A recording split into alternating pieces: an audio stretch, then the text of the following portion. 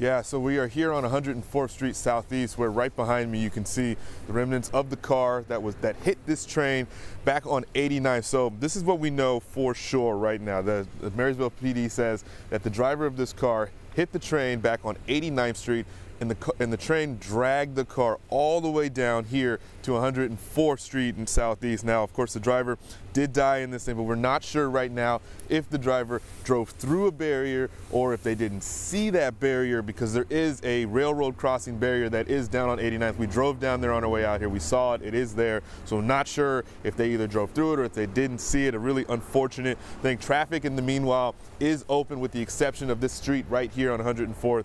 That street is blocked while officers are conducting their investigation here right now. But really a tragic scenario that's played out here in Marysville. We will keep you updated on new developments that we get throughout the morning here. I'll send it back to you guys though for right now. Okay, thank you, Tony.